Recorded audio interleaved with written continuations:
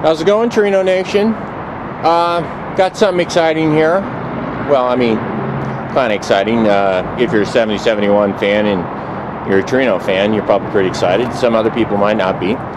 It's a 70-71 rear bumper. And this bumper is of good driver quality. And it's been worked over, re-chromed. And so I'm going to talk to you about it. It's had some work done to it, and it's a very presentable bumper. It's got rear brackets on it and everything like that. There is something that you could probably clean up right here. There's little minor imperfection. This is definitely not a show bumper, but it's certainly a very presentable bumper.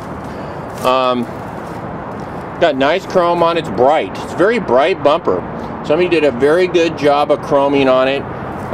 The brackets are nice and clean and not rusty, and we'll go ahead and look at the back side of it. A little bit in the corner there, but other than that, it is a nice bumper.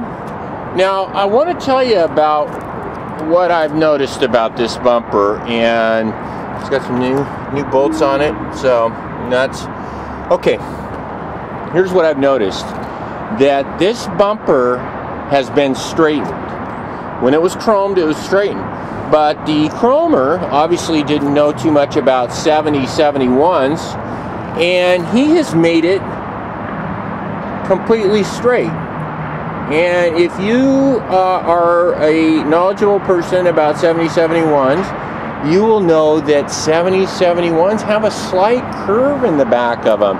So this bumper right in this area right in here kind of pinches up to the body. It doesn't completely, but it's right up there. It's not, doesn't fit like a factory battery, a bumper battery. Yeah, but it is a nice bumper. Most people won't know that unless you drew the attention to them.